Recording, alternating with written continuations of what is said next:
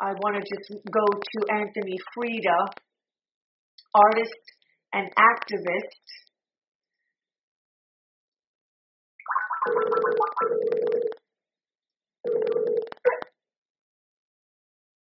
Anthony? Yes, Catherine. Hi, how are you? Good. Can you hear me? Yep. Can you hear me okay? You sound great. Oh, good. Thank you so much for joining me on Organic News on Awake Radio. My pleasure. I met you, let's see, when was it? September? When was the Gerald Salente's Occupy Peace? That wasn't it in September, I believe? Yes, it was September, and it was a great day. It was great meeting you. Yes. So talk a little bit about Occupy Peace and why you were attending that event. Occupy Peace was Gerald Salente of the Trends Research, Trends Forecaster journal in Kingston, the most historic intersection in Kingston, New York, between John and Wall Street. And yeah, I mean, it was a decent turnout. Of course, we could always use more people in the fight for truth and justice. Yeah. Well, the turnout was disappointing because, listen, peace is a tough sell in the age of Obama, and that's what Gerald found out the hard way. He put $100,000 of his own money into that tent, and the speakers were amazing. I mean, you saw them. He got Ralph Nader. And I invited Cindy Sheehan, my friend. She flew out to California. I love Cindy. I mean, Ralph I don't know, but Cindy Sheehan I know. I mean, he had Gary Knoll there, who was great, and he had a bunch of just really great dynamic speakers. And the whole idea of the peace movement, as you know, it's a morally based movement. So it's hard to get traction in a political environment because it's not a political movement. It has a moral base to it. The whole idea is doing what's right, not what's politically correct. So, I mean, we're basically remaining consistent in our platform the same way we were towards the Bush administration. We're holding Obama's administration to the same standards, but now all of a sudden the Democrats who were a lot of my friends, I thought they would be consistent and hold Obama to the same standard, but they don't. They hold him to a different standard. I mean, if Bush was blowing up 90% civilian casualty rate in his drone bombing campaign, they'd be screaming bloody murder. Obama does it, Who says that about lesser reaction because Obama is doing it? Everywhere. I mean, I see it everywhere. They don't care. That's why nobody shows up. The biggest peace demonstrations in human history were before the Iraq War. Wasn't that long ago. There was millions of people in organized demonstrations all over the world. And it's because this, it was a Republican administration. So traditionally the peace movement is a Democratic or left-leaning movement. So they look at it in political terms. So left-right paradigm. When is a guy who has left cover and is a Democrat and is half black in the office, and he's the one committing the war crimes, they have a hard time standing up against it because that's their guy. People have blind spots for sure. Yeah, and it's hypocrisy on both sides. I mean, the same Republicans were screaming about, or now they're screaming about, this infringements upon our civil liberties by the Patriot Act and illegal surveillance and the TSA. It was Bush who started all that. I mean, yeah, Obama continued it and expanded it even though he said he was going to do the opposite. So there's hypocrisy everywhere. We live in a land of hypocrisy. It's hidden in plain sight, and nobody can see it. And that's why I love Gerald. He calls himself a political atheist. And that's what I am, because I think once you subscribe to a certain party platform, all of your moral groundings and convictions become framed in a partisan context. You no longer can stand for anything because partisanship is tribalism, and that tribalism trumps everything. I say this a lot because it's just true. Like from where I came from, for me, it was always a health issue. Like I felt at a really early age that there was kind of a health crisis, like a fitness crisis. Like people just didn't seem to really be fit, like responsive to things. I mean, like right in front of my face, things would be happening that really called and demanded the immediate response of the people around, and the response was absolutely zero. Yeah. Which is what like made me turn to not just, physical health and fitness, but psychological, emotional health and fitness, because I have to say it because it's the truth. I wanted nothing more than to turn out like the people I was surrounded by. That was my biggest fear in life. Wow. Well, there's no doubt. I mean, you look around. I mean, the proof is in the pudding. People are, they have a blank stare. They're on multiple either psychotropic drugs or sleeping, Ambien, or drinking too much, or everybody's using some sort of substance to get through life, and it's having an effect on all of us. I mean, across society, like I say, just look around you. Everybody knows somebody who's a drug addict or addicted to prescription drugs, or is taking Ambien, or is taking multiple psychotropic drugs. I mean, we all know. Everybody has them in their family. And people don't realize that consumerism is a drug, and television consumption is a drug. That's right. Those are all drugs. Video games are drugs. These are all distractions and diversions, and they're, being addicted to adrenaline. Adrenaline is a drug. It's a naturally formed drug in your brain, but you can get addicted to that too.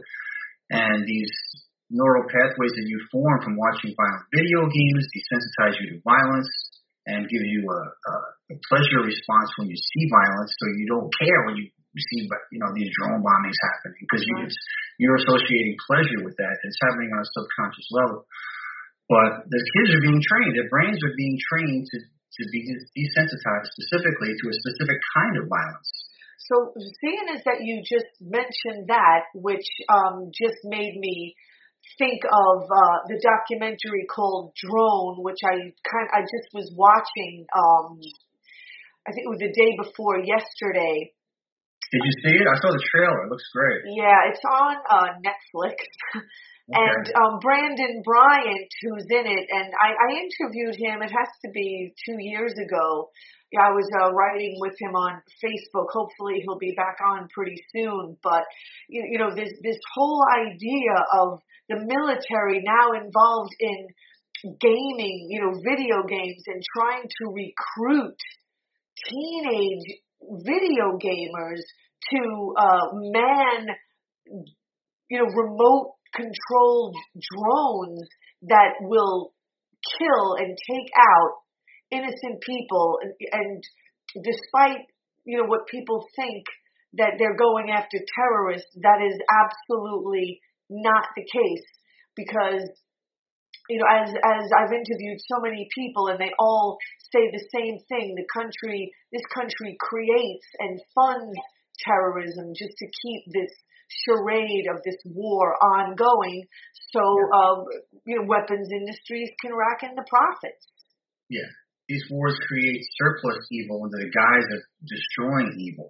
So what have we done? I mean, what has the war on terror done? It's created the most extreme expression of anti-Americanism and Islamic fundamentalism in the form of ISIS. That didn't exist before the war on terror. Now they're rampaging all over the world. So that's the result of the war on terror, is creating terror. It's not ending terror. It's making it stronger and more powerful and spreading it all over Europe and all over the world. Talk about addiction, the corporations are completely like profit junkies. Yeah, and they just want to keep doubling down. Every time it fails and the terror spreads, the answer is, what's the answer? More of the same. We didn't kill enough people. We didn't destroy enough countries. I mean, that's literally what Hillary said was, with the Benghazi thing. She was, we didn't, we should have killed more people. We should have destroyed. We should have had more wars. I mean, this is the madness of war. I mean, we're the 21st century, and the best solution we could come up with is bombing. Bombing a problem. There's 12 countries right now bombing Syria. 12 countries. These supposed to be the best leaders, the brightest people in our world, most powerful people. The best idea they come up with is dropping bombs on the place. Right. It's it's amazing. Like I talk about natural law a lot also, and exactly. I mean, they're supposed to be these intelligent people, and yet they act most from their most base, dense, I don't know, vibration, or I'm trying like not to get into like all of this enlightened yoga meditation kind of language, It's okay, but however you can describe it, because it is all psychological. It comes down to these are psychopathologies that manifest themselves on a sociological and cultural level, but they're really the same as a sick mind in one person. It's the same pathology, it's just that it's spread across an entire society. So I'm on your website, and is it the one with the dollar bill? I'm trying to see who that is. I'm going to try to take a guess. Okay, I'm not sure which one. It's either no, it's not Leonardo da Vinci. Oh, that was Darwin. Okay, it's Darwin. That was the evolution of money. Yeah, for Darwin. That was for the piece I did for the New York Times. But I wanted to ask you something. I said you were hanging out with Roger Waters. Yeah, you saw that, right? Who was that? He's one of my heroes. Oh, you. Well, let's see. The British journalist Andy Worthington, who's been doing a lot of, trying to get the word out on closing Guantanamo, and he was working really hard to get Shaka Ama, who was indefinitely detained in Guantanamo for 14 years without trial or charge and being tortured. No, Obama closed Guantanamo, Kat, didn't you hear? 7 years ago. Well... I know, right? And so Roger Waters, he's a huge political guy, which is why I've always liked him. The reason why I always loved Pink Floyd's always been one of my all-time favorite bands. Yeah, me too. And so Roger Waters actually came to Andy Worthington's event 2 years ago. The first time I met him just briefly, and it was a larger event. At the All Souls Church on Lexington and 80th Street, and he was pretty much like kind of on the DL. They showed a documentary called Doctors of the Dark Side, and how psychologists and medical doctors are now participating in torture. And he didn't come to this event last year, but he did come this year in a much smaller setting at the Revolution Books, and his presence was much more known, and he spoke out. He asked Andy a question, and I got to take my picture with him. That's cool. Well, he's got a lot of guts, because obviously he takes a lot of heat for taking a moral position, because his positions may not be politically expedient, and he doesn't care, and that you have to respect that. Well, I mean, he doesn't have to answer to anybody. God bless him. I mean, we should all be in that position. But, I mean, I think we can be in that position if the people just chose to, if they, I mean, I believe that we can. I mean, if enough people really wanted to, we could just really pull the plug on the system really effortlessly. There's more of us than them. We have this power that for some reason, we just seem to just give it away. I mean, whatever rights we have, we give away. I mean, my God, we let them just take the little freedoms and balance of power we have against the monolith of this government. And even that, they don't want us to have. The Bill of Rights is gone. They've turned it from rights into privileges. I've had extensive, presentations by real constitutional scholars, not Obama, real ones who are actually telling the truth and understand the law. they could break the Patriot Act down line by line and describe how it literally dismantles the Bill of Rights and literally turns your rights into nothing. All they have to do is say you're a terrorist. They take away all your rights. They don't need evidence. They don't need charges. You can't defend yourself. People get on these terror lists and they don't even know how they got on them, and they have no right to defend themselves. It's insane. I wanted to, say that, back in the 70s, like, I felt all of this stuff. Like, I felt that what should be our rights were being made to be luxuries, and that, like, what we're entitled to, we're made to feel like, criminals for, like, wanting what's rightfully ours, because you mentioned, giving our power away. And, these are things that I've tried to point out and, tell people literally for decades. Since the 70s, I studied all about this stuff. Read, not so much like on this global scale that it is, now, because, I was young and I didn't know any of this stuff then. But, just in my smaller circle, you could just see the kind of scaled down version of people and the way that they literally have very little self-worth. Yeah, well, they've been trained that way. I mean, this is sophisticated, branding techniques, sophisticated psychological warfare against the population, waged over decades. And very intuitive to have picked that up in the 70s. You're way ahead of the curve. I think you sensed it innately, and that was brilliant, because a lot of people didn't see this coming. Very few, and now a lot of people do, but it's almost too late.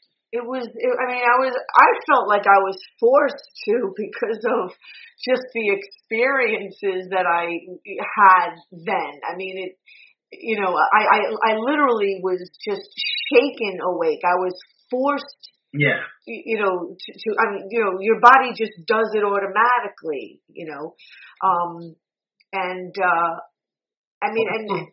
people who've come firsthand contact with the system, they know it's all gone. Once you actually in there and you see the belly of the beast, man, it's over.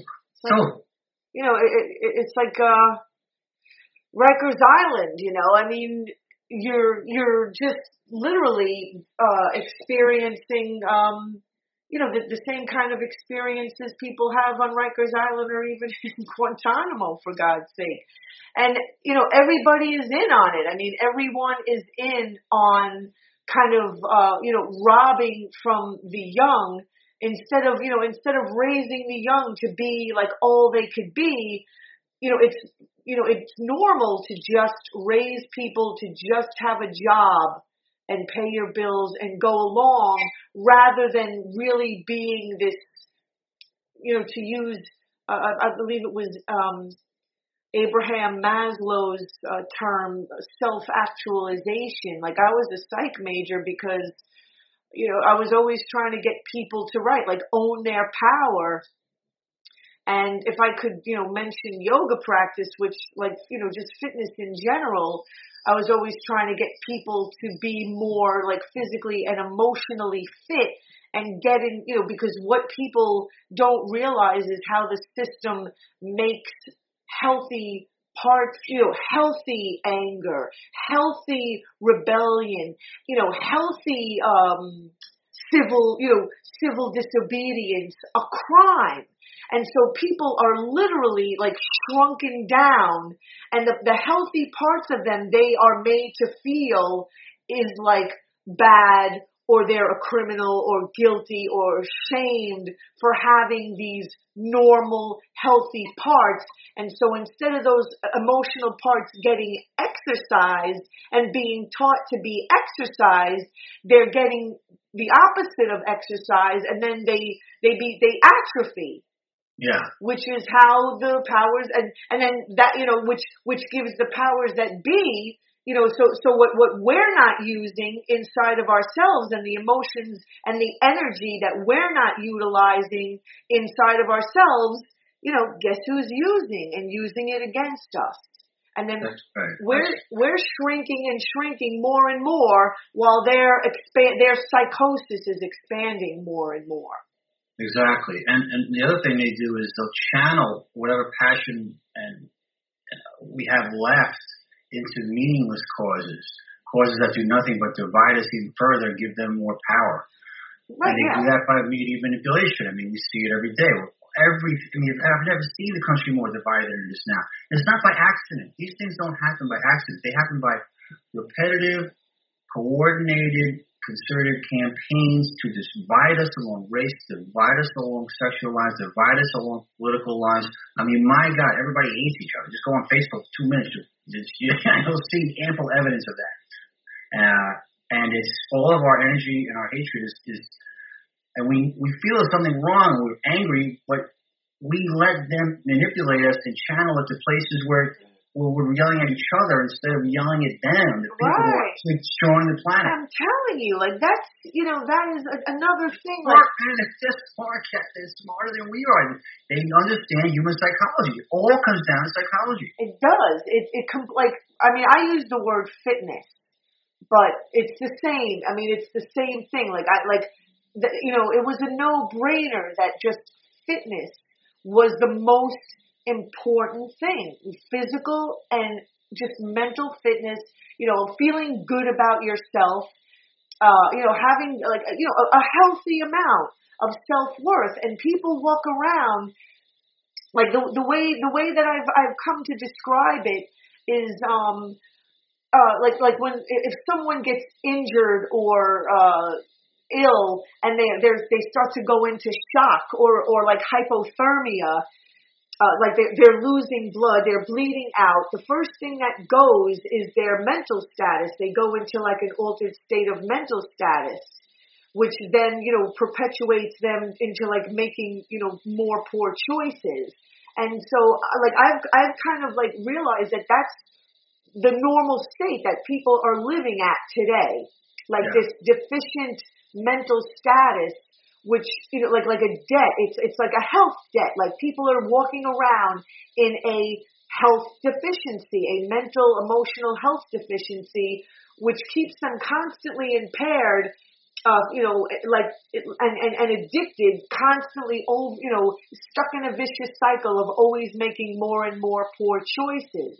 Yeah. And how do people get out of it? I mean, unless we unplug from the powers that be, we're never going to do it. We literally have to just unplug from these people. Yeah, well, unplug is the word. I mean, we're being channeled into these electronic ghettos and where they can control us and monitor us, like Facebook and places like that, where any kind of dissent is really just, they laugh at it because they're watching it and they're controlling it and they can turn it off. They can, stop your Facebook page. They control it. It's not real freedom. It's an illusion of freedom. It's an illusion of discussion. They even decide what gets, to show up on your Facebook page. So you don't have the freedom you think you have. You know what? You ever see that movie, The Never-Ending Story? Remember that one in the 70s? Oh, possibly. Anyway, the whole premise of the movie is there's this thing coming that's going to destroy humanity, and it's called the Nothing. And it's just this black cloud of the nothing is coming. And I feel like that's what we're experiencing now. It's the nothing. You look around, people have nothing. They don't stand for anything.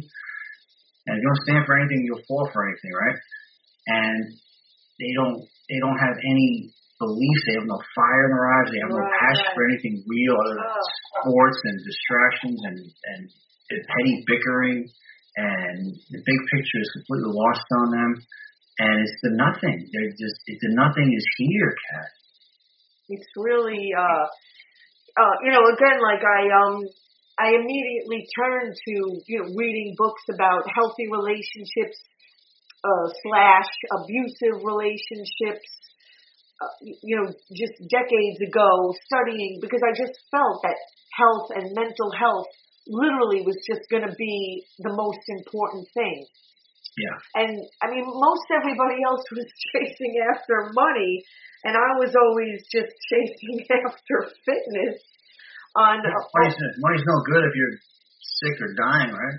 Right. So, like, if you're not healthy, if you're not, look at Steve Jobs, he had all the money in the world, and he's still dead.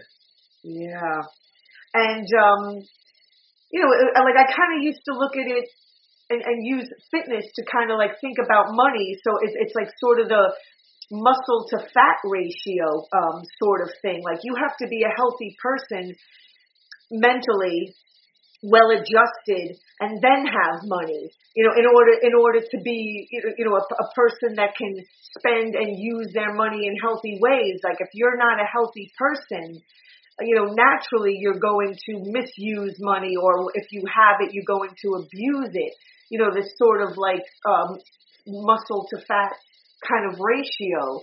And that's the problem. It's the people who have all the power and who have devalued money like on purpose so that they can then turn around and suck the real value out of people. Suck the life out of them, put them on drugs. I mean, drugs, these are all big businesses. Psychotropic drugs, $1 billion business. Prison industrial complex, $1 billion business.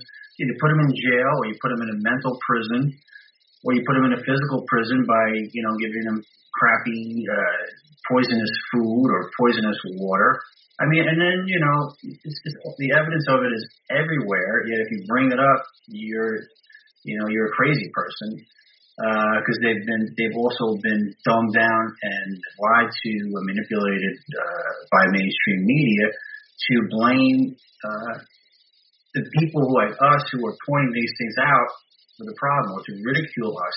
I mean, they speak in talking points and are even aware that not only is their opinion been manufactured, but the precise way that they articulate it has been manufactured, and they regurgitate it and they tell it to me, and they're not even aware of it.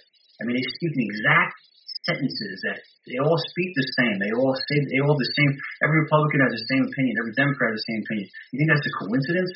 I mean, you have these little boxes that your mind has been gerrymandered into. I mean, my God, 350 million people in this country, two opinions, there's only going to be two possible points of view. It's insane. I call people, I feel like people have been genetically modified. That's good. I like that. So I wanted to get to your art because we're almost to the. So what is the medium? Oh, I work a variety of mediums. I do sculpture. I do digital. I do traditional and digital hybrid. So I work in a lot of different mediums, for a lot of different organizations and media platforms. So the one with the Tin Man. Yeah, that was the story about the end of oil, or addiction to oil. Right. And who did you do that one for? That was for Bloomberg. And what about this one of Hillary with the skull crown on top of her head? Oh, that was for Gerald. Oh. Yeah, Gerald. I do a lot of work with Gerald because we're kind of simpatico. He comes up with a lot of ideas that I turn them into visual form. Yeah, I like Gerald. Yeah, he's a sweetheart. And so, what are you working on? Do you have anything coming up? Any sort of Well, we got the Dick Cheney sculpture contest. Oh yeah. Was the fact that an artist was paid $50,000 to make a bust of this war criminal, and they put it in the Capitol. It disgusted me not only as an artist but as an activist, both, which is rare. And I thought, I contacted the artist that sculpted this, and I asked him. I wanted to interview him, and he's such a coward that he couldn't defend himself. And I wanted to ask him questions. What do you think about Mr. Cheney? What do you think about glorifying this guy who is basically the architect of the Iraq War, which has led to the destruction of the entire Middle East, and thousands of American kids die for nothing, and 1 million Iraqis displaced or dead, and little kids, but hundreds of thousands dead. and you're making a sculpture glorifying him. I mean, the idea is that does an artist is it incumbent upon the artist to not just accept commissions that further their career, but to have some sort of moral equation come into it. Is there commissions that you should turn down because based on moral grounds? And I do it all the time, but this guy apparently is such a coward and that he can't even answer that question. So you got no response from him? No, he banned me from Facebook. Tell him to look up Colonel Lawrence Wilkerson, who's really calling for these people to be, brought up on, war crimes, and especially Dick Cheney. He's always calling out Dick Cheney as a war criminal. Well, he is a war criminal. Yeah. He's been branded a war criminal. Several countries have tried him in absentia and convicted him of war crimes, and convicted him of torture, convicted him. I mean, he could, Vincent Bugliosi, the former prosecutor, just died recently, said he could be convicted for murder or charged with murder for every single American kid that died. I mean, there's a law that you could be tried. Every single one of those kids that died over there, he could be charged with murder for every single one of them. How are we going to do that? You have to have one brave prosecutor. That's all it takes. It takes one prosecutor that says that they're not afraid. I mean, they're all afraid. They're afraid. They know the law. They're not stupid, but it would be, I mean, I think if I was a lawyer and prosecutor, I'd do it in a second, because what do you got to lose? I mean, this is history making. You charge these guys and let the law decide. So that's what I mean. They're not real lawyers then. No, they're not. They're all cowards. They're afraid of losing their career. That's what I mean about fitness. Like, what does it matter if you're a judge, a lawyer, a cop, or whoever, if you lack inner fitness? That's right. And or it comes down to people. People are afraid. People are afraid to speak the truth. And that's the other problem with this whole police state and surveillance state, is self-censorship that comes about, where people say, well, I don't, they're watching everything I say, and then they're listening to everything I do, and reading every email. It's like, I don't want to get in trouble. So even when they're attacking us from so many different levels, so many different angles, that they're putting us into tinier and tinier boxes, and eventually there'll be nothing left. Anthony Freda of AnthonyFreda.com, Freda. Check out his work, his art, and send him a note on Facebook. Yeah. Thanks, Catherine. Yeah, I hope to see you at another event like Occupy Peace. I'll be there. Okay, take care of yourself. You too. Thanks so much. You're welcome. Peace. Peace. Okay, Anthony Freda, AnthonyFreda.com, and I'm just going to move straight to Dr. Dahlia Wasfi that I just recorded this afternoon at 1 o'clock. Okay, this is a recorded interview with Dr. Dahlia Wasfi, who I interviewed once before about a year, maybe 2 years ago. Dr. Wasfi is an Iraqi-American justice activist who has written and spoken extensively on U.S. policy in the region. She's currently writing a book on Iraq, and her piece, which we're going to get to, is called Battling ISIS, Iran-Iraq War Redux. You said the Hawkish Center for Strategic and International Studies boasts January 17th marks an unrecognized milestone. The U.S. has been bombing that country almost continuously for a quarter of a century. In fact, the U.S. bombings over the years were often based on false or dubious rationales, most obviously the 2003 invasion under the pretext of ridding Iraq of non-existent weapons of mass destruction. But that's just the tip of the iceberg. The initial 1991 attack obliterated the infrastructure of Iraq, where there were bombings of Iraq throughout the 1990s, including Operation Desert Fox. The illegal U.S. invasion and occupation installed de facto puppet Iraq regimes and orchestrated the bloody sectarian strife that plagues Iraq today. And the bombing raids continue, killing countless innocent Iraqis in their own country.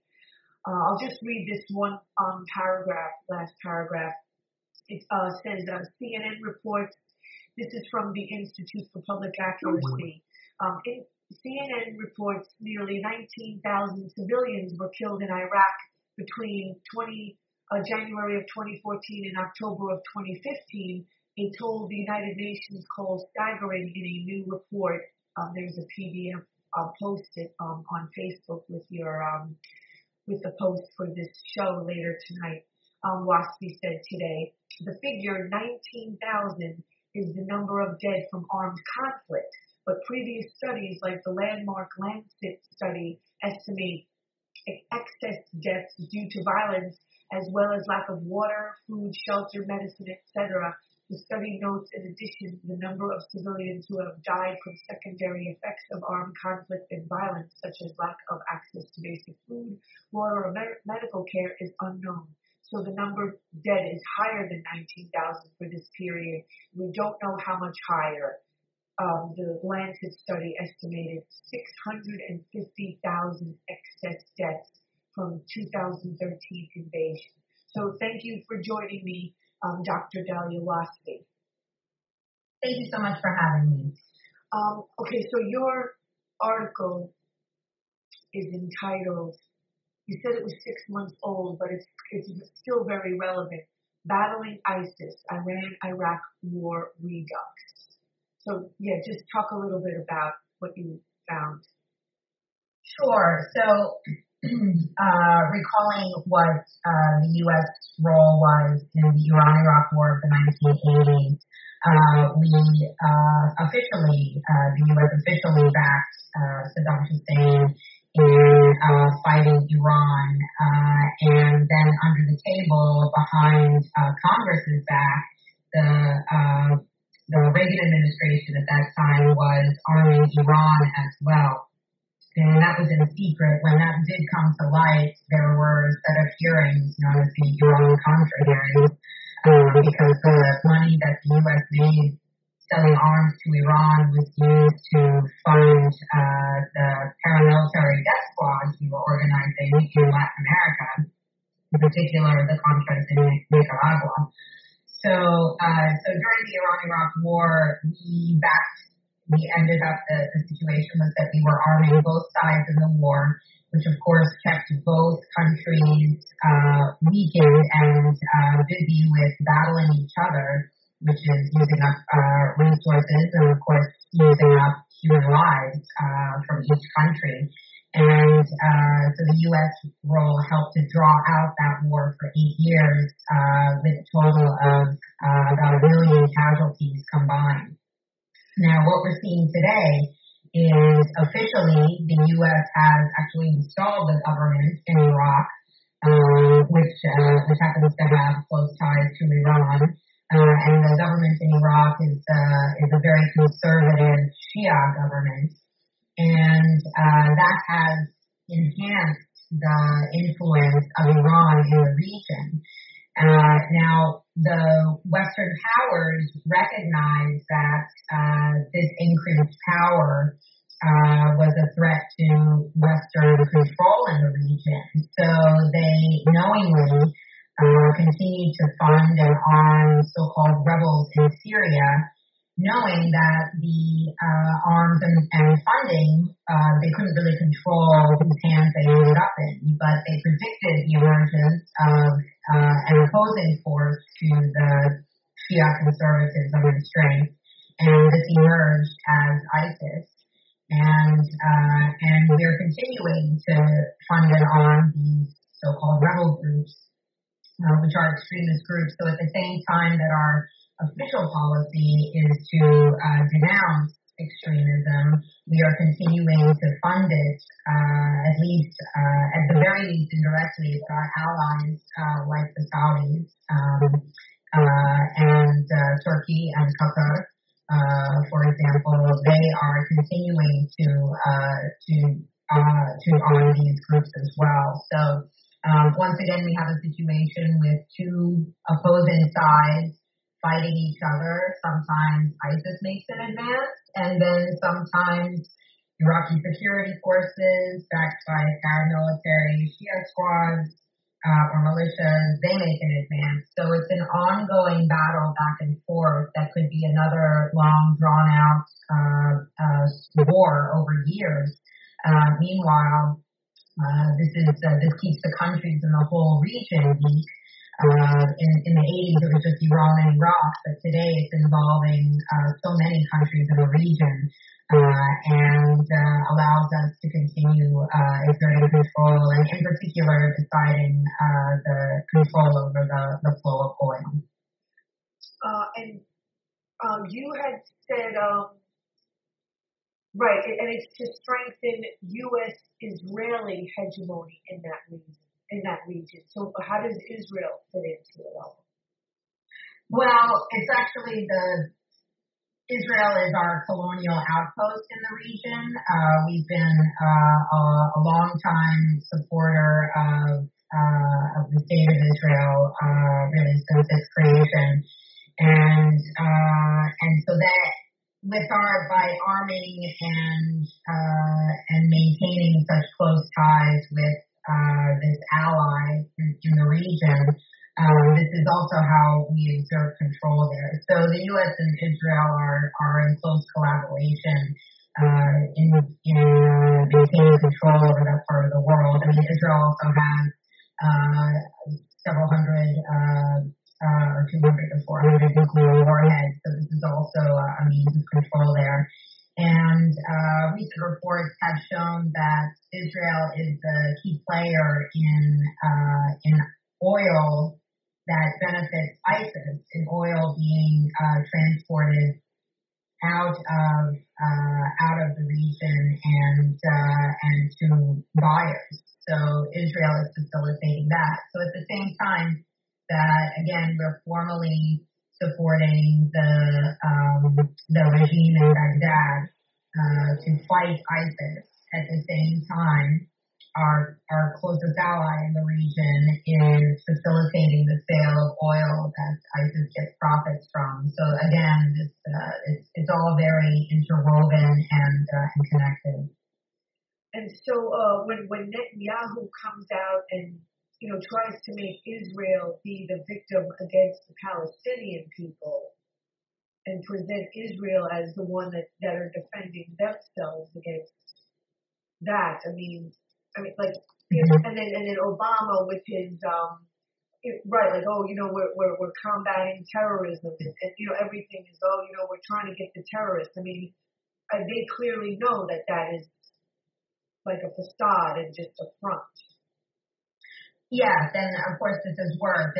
In the Bush administration, the facade was we're going to get weapons of mass destruction, right. Or that Iraq has ties to Al-Qaeda, or that we're going to liberate the Iraqi people. Now it's that we're there to defeat ISIS, which is, of course, that emerged as a result of our illegal invasion in 2003, and that continues to thrive because of our pouring of funding and weapons into the region. So this is it's a lot of double talk that, unfortunately, because we remain a nation of fear in the U.S., it's a good sell to the American people, without recognizing that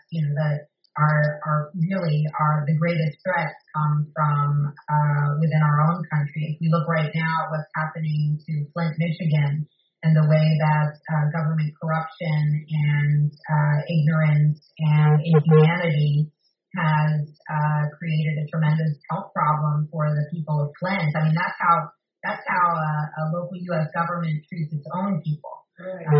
So it's not surprising when we demonstrate such a lack of respect for human life overseas as well. But this is the big picture. We're not recognizing that really the greatest threat to our security here at home is the economic threat and the condition of our system here, and the dilapidated infrastructure that continued to deteriorate while billions of dollars are spent on fighting wars overseas, unnecessary wars. And those billions of tax dollars could be used for really supporting the country here at home. And we can't even really technically call it a war, can we?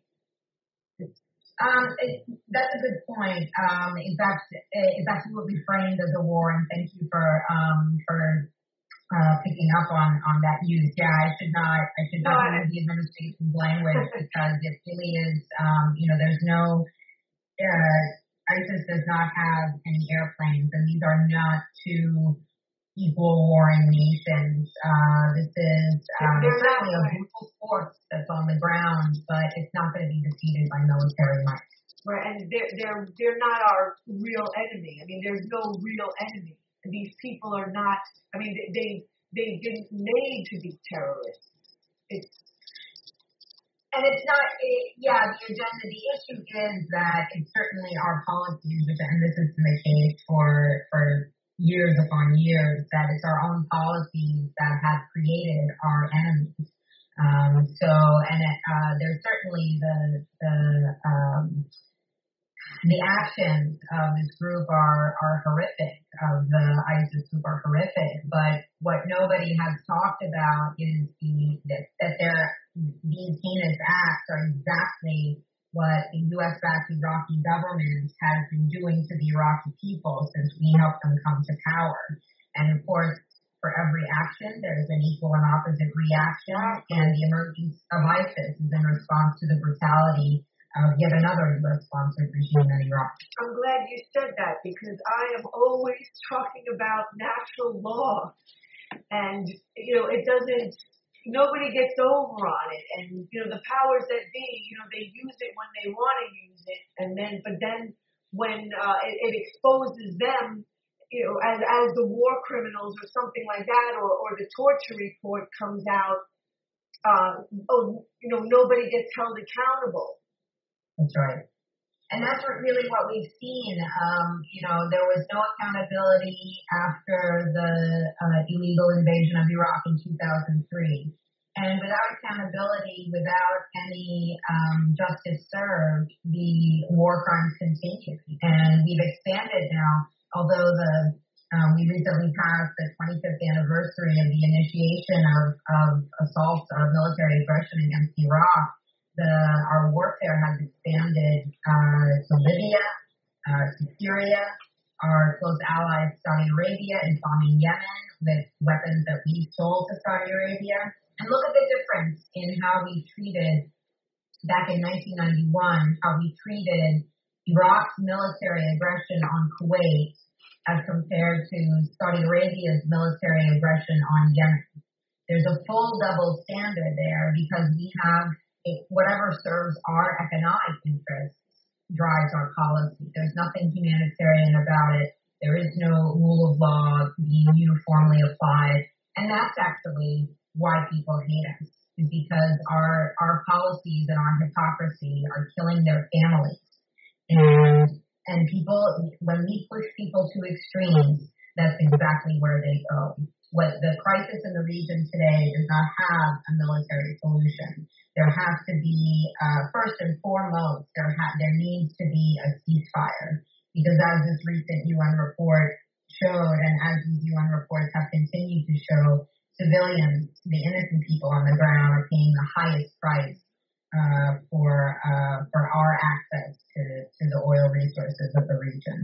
And I think it was William Hartung that I interviewed, who did an article about U.S. weapons sales and said that. Sorry, I just lose my train of thought. Okay.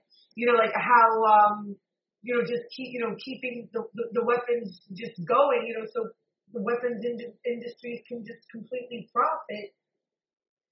That's absolutely the case. If you look at the profit margins for Lockheed Martin, Raytheon, Northrop Grumman, these are the big winners. And of course, those companies, these corporations feed money into congressional reelection campaigns. And also, war is also great for Wall Street. Wall Street also has tremendous influence over the Democratic National Committee and the Republican National Committee. So that's who's driving our policies. But the vast majority of it, not only within the United States but globally, has nothing to do with Wall Street. We have a tiny fraction of wealth, and that's why people are standing up and pushing so hard now for living wages, that people are being paid wages that you cannot live on, you can't survive on within our system here. And so really that's how we can recognize who our allies are. We have more in common with the victims overseas, the people on the ground, than we do with our own government. Okay, so two things. The point that I was actually trying to get to before about William Hartung, I'm pretty sure he was the one who, because I asked him, like, why aren't other countries, like, intervening? And, he mentioned, like, the country of France and I think even Russia, and how instead of trying to stop the U.S. and what it's doing in all these wars, they're actually jumping on the bandwagon to profit off of these. Yes, and the attacks in Paris several months ago now. When those took place, that was that the French president decided that was reasoned, despite the fact that some of the attackers came from Belgium, that some of them were French. It seemed like a good enough reason to go bomb Iraq and Syria. And what Russia is doing now, they're actually, as they see the U.S. Really entrenching control in the region, Russia is trying to lay its claim as well. And this is, again, a huge tragedy for the people on the ground. If you look at Syria, the Syrian people are trying to survive ISIS. They're trying to survive U.S. bombing raids. Now they have to endure Russian bombing raids. And that's how people are becoming displaced and isolated from food and water. And there's a very desperate humanitarian situation there. That's the ultimate end of consequence of this military aggression is humanitarian crisis on the ground.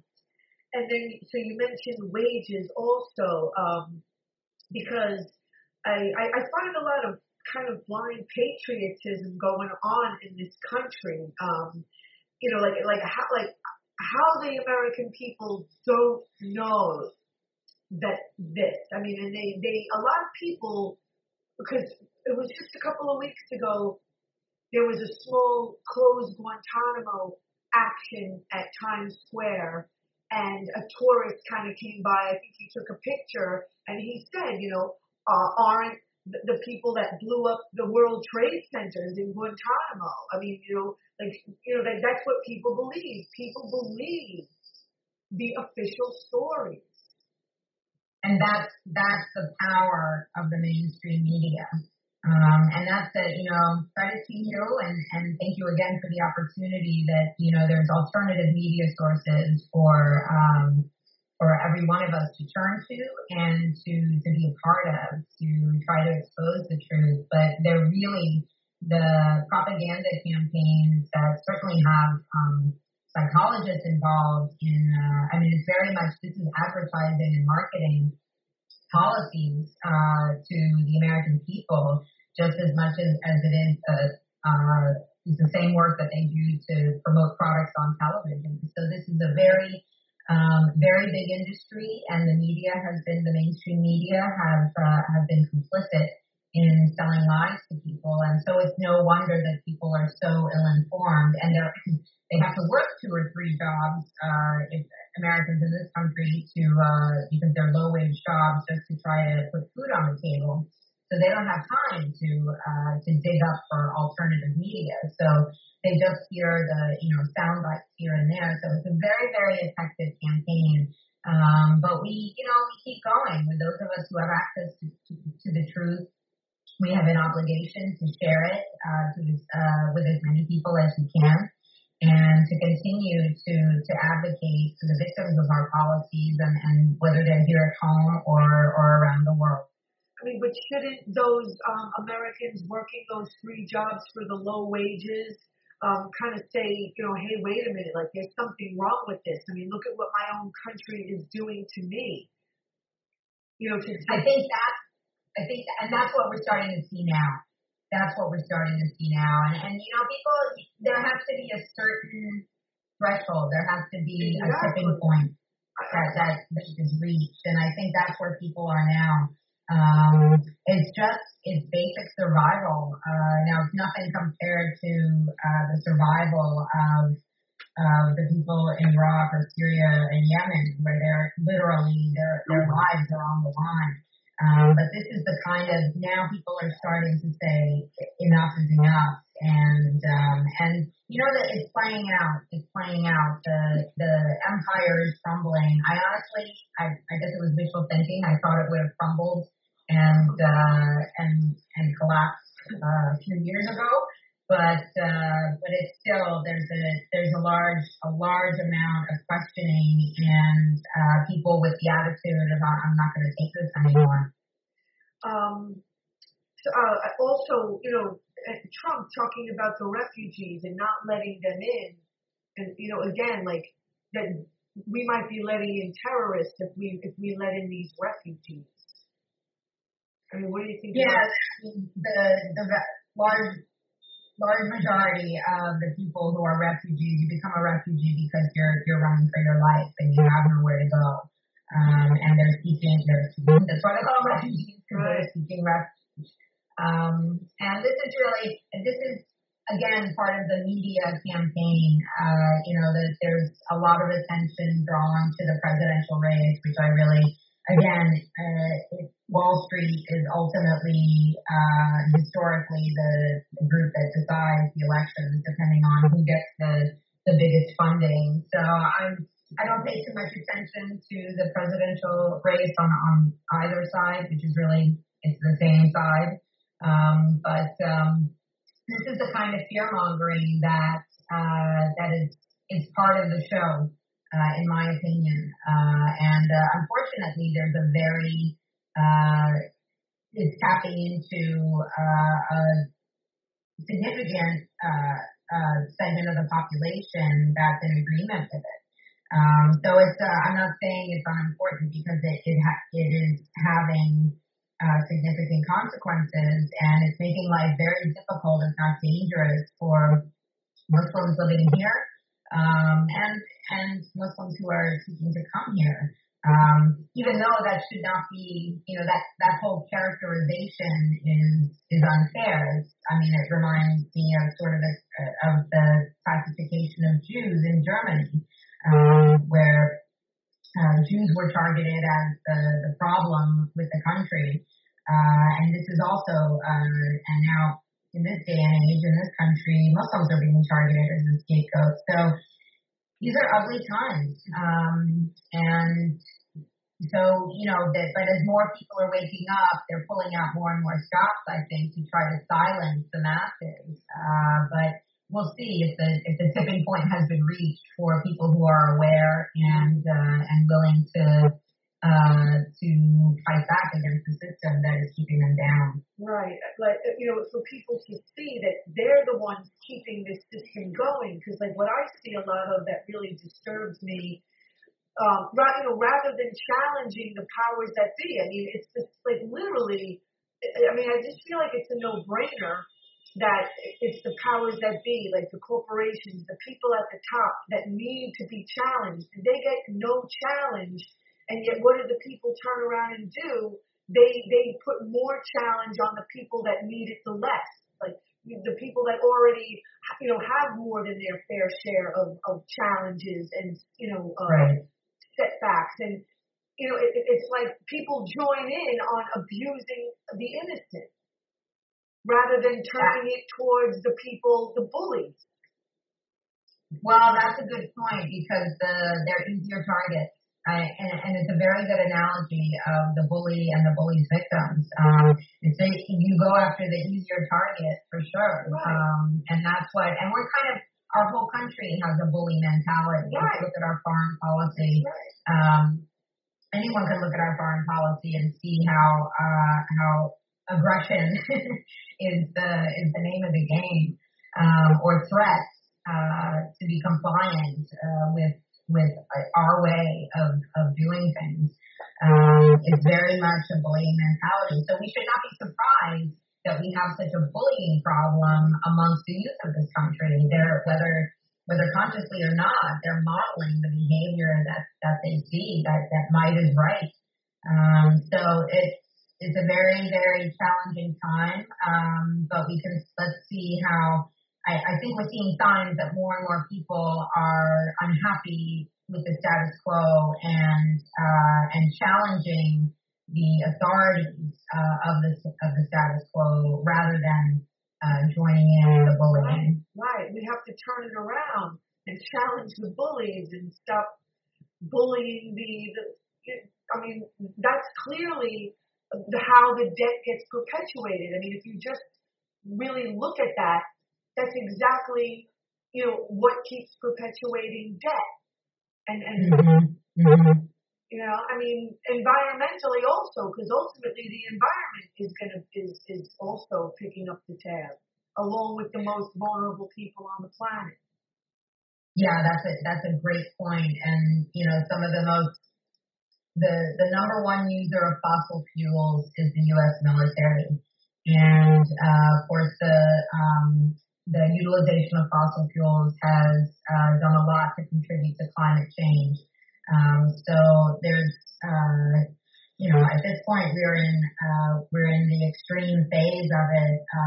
And there's not anything we can do at this point to cause a significant turnaround on what's going to happen. But that doesn't mean that we give up and lay down. There are small changes that every one of us can make in terms of the choices we make for how we eat, how we live. And I believe every one of those choices really does matter, even though it's on a tiny scale and it's as the individual. That's really ultimately the only control we have in this crazy world. So I do believe those choices matter. And I'm continually learning myself, trying to adjust my living conditions and my eating habits to be better to the other residents of this planet and to be kinder to the animals and the environment. So all of us, every one of us can adjust something, and I'm myself included in that category. Thank you so much, Dahlia Wasfi, Iraq American justice activist, and your writing that including Battling ISIS, Iran, Iraq War Redux. Catherine, thank you so much for having me back. Thanks for the opportunity. You're very welcome. Keep up the good work. You too. Okay, bye. Bye, Catherine. Thank you. You're welcome. Bye.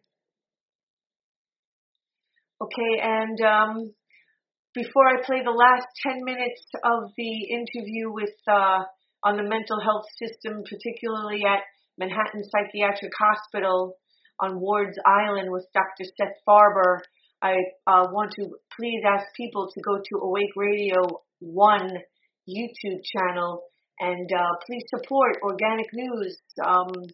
Without alternative media, all you're going to get is genetically modified media from the mainstream that are just going to keep feeding you the official, BS. And your kids and grandkids are just going to be living in a devastated planet. So back to Dr. Seth Farber, and I just have to cue it up. Okay, this is an overall feeling of indifference industries, Okay. ISIS. It's always the same over and over and over again. The health and the thing that's supposed to be helping is making everything worse. And that's what it's supposed to be doing. So again, you said she's not, the doctor said she's not responding to the drugs. So, but like she, again, she is responding to the drugs. But taking her off of them is never an option. Like they keep doing more of what doesn't work, even though they actually gave her more neuroleptics, and now they're saying she's responding because she's not as antagonistic. She might not be as antagonistic because the drugs have turned her into a zombie. So that's what I mean. Also because Joe keeps talking to her every day, so she doesn't feel as angry, as hopeless. When I first met her there, not having seen her in many years, she said she was dying. So this became a kind of metaphor, although she claims, which may be true, they treat everything she says as delusions, but she gave a very, to me, cogent account of how she was treated investigated at Mount Sinai for uterine cancer, and they told her she needed to have a biopsy. Well, no one has followed up on this. She's been there a year without anyone, apparently they claim that they did follow up on this. I don't know. I mean, you can't trust what the psychiatrists say because they treat everything that the patient says as delusions. She has that, she makes some statements that are delusional, if you want to use that term, but this may not be, but she's not being, no one's called the hospital and made sure that if she had need to have a biopsy, that a biopsy was done. So this is 8 months later. Also, she can't, I think she's still there without her glasses, and they never made any effort to remedy that. So we only have a couple of minutes left, so I'm just going to ask yourself and then Joe to kind of make like a closing statement, or is there anything anybody can do to help? I mean, are you calling on all real doctors out there to possibly get involved and help get like a real diagnosis for this real treatment for Linda Andre, who wrote Doctors of Deception, and help her to get released out of Kirby Medical Facility? Yeah, the state psychiatric Kirby is for criminals. She committed no criminal act. Okay, well, Joe told me the name of the place is called Kirby. It's Colby. Okay, and it's at 125th Street. No, it's Dunlap. I'm sorry. Kirby is one, Dunlap is another, and Myers is third. She's in Dunlap. Okay, Dunlap.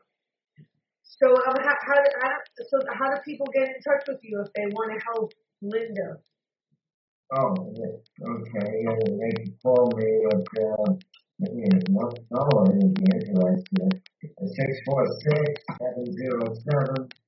646-707-3693. Joe, is there any last words that you would like to share? Well, when we try to get help, there's not too many people who want to go against the system, so like our hands are tied. We know there is help out there. There are a few psychiatrists who know the game, but we're really outnumbered. And nobody wants to change anything because everybody's lives are at stake, their jobs or they're fake whatever. Jobs. Huh? They're fake jobs. Yeah, they're a safe job. And, they're very good. The people who do help us, I do appreciate that. They give us great advice, but they're not really the ones to go and help them. Like, people could call me 24 hours a day. I go to court. I'll help people get on the right track. I said in the court that I will take her and help her get out of meetings, to go to her appointments and stuff if they would help to release her. And me as a legally blind adult mean with my cane, I can still take her to and from places, and they still wouldn't really let her go. And now it's just a waiting game now, and I don't know what to do because the girl is in there suffering. She probably wants to call somebody. The neuroleptic drugs are just making her negative that down. She's not thinking. She's just biding time, sitting there watching TV, eating. She's not sleeping well. Can people visit her? If anybody wants to go visit her, I think there's people that can go visit her. That would actually help more because they would see that she has more friends and people, and maybe they wouldn't drug her so much and see that she is functional and give her that chance. But they probably think now she's very isolated by herself and they don't have anybody, and that's the best people to keep. Like, when people are psychiatric and they're criminals and they have their mind, those are the ones that they let go because they're not workable. But the ones who are compliant, that's the ones that we can drug up, and that's the ones we can experiment on, and by the time she gets out of there, she'll be brain dead. She would have gotten out this last time had she said, I think it was clear, what was done, what I presented that was news to the judge, despite his tendency to refer to the psychiatric establishment, was that Linda was somebody. Of course, in their eyes, a chronic mental patient, nobody. But that she was somebody because she'd written a book, she had all the kind of accomplishments. So he spoke to her with more respect. I was able to get this out the second time. The first time I wasn't able to show her book and all. So actually, we've been willing to. Next time, I'm sure she'll say what they wanted to say, which is, yes, Your Honor, I know I have a mental illness. I know I need to take the treatment. I believe if she says that, they'll let her go. We'll see. If she's been sentenced to another 3 months, she didn't say that. But if she said, yes, Your Honor, she did agree to the treatment, but she didn't go so far as to say, yes, I know. Those are the magic words. Yes, I know I have a mental illness. Yes, I will get treatment for my mental illness, etc. Heaven forbid the judges and the psychiatrists ever admit that they're the ones that have a mental illness. That heaven forbid they should ever admit that they're in it for the money and not for helping people. Yeah, I think it was, I don't know which American chief said, the love of money is a disease with them. Okay, we're pretty much out of time. Did you want to give a phone number out? Yeah, I wanted to give Linda's phone number. Okay. 646-672-6757. And say it again. 5 and 6 is I think the best time to reach her because the phone is off the hook most of the time. And they put it on it between 5 and 6, and maybe sometime in the morning, Joe knows, I don't know when you can count on it, but 5 and 6 is a good time. 646-672-6757. And they could also call you to get that number. Right. Yeah, they can also call me, I'm available. I have a phone, it's 212-631-1118. Again, that's 212-631-1118. Just tell me what the situation is. If you're in trouble, you need some help, or you want to talk, just leave a phone number.